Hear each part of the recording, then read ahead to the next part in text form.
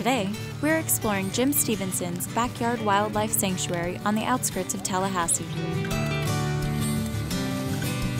It doesn't take long before we find ourselves in the depths of remote lands.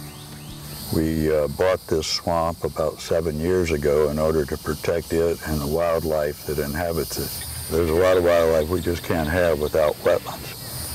Jim's wife, Tara Tanaka, documents the wildlife on their property. She lent us some of her video. This particular wetland is host to a specific type of home, a rookery. A rookery is a colony of wading birds, and that's the long-legged birds that we see in our wetlands. As to which bird roosts where in the rookery, well, there's a pecking order established amongst them. Wood storks are in the tops of the trees, as are great blue herons, but they don't nest together.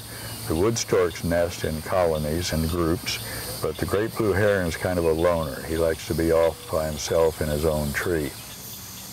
And then there's the anhinga, which is a fish-eating bird as well. It spears fish as it swims underwater, and it nests relatively low as well, perhaps halfway up a tree.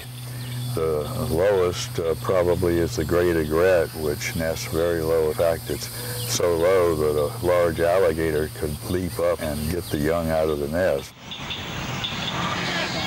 Springtime in the rookery means lots of babies, and they can make quite a bit of noise. Birds are noisiest when their parent arrives with a full belly because they know they're going to be fed.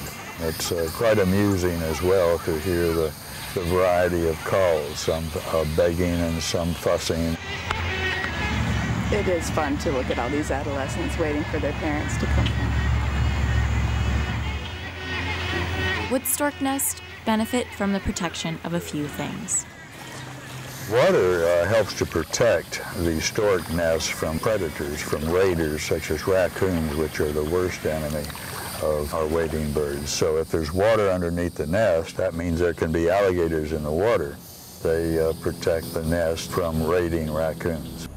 With protection comes a price as well.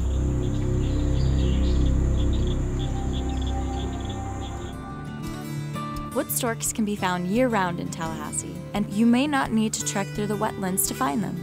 They can be found foraging in common urban landscapes like Lake Alberta. They can feed here, but need their rookery to breed and survive.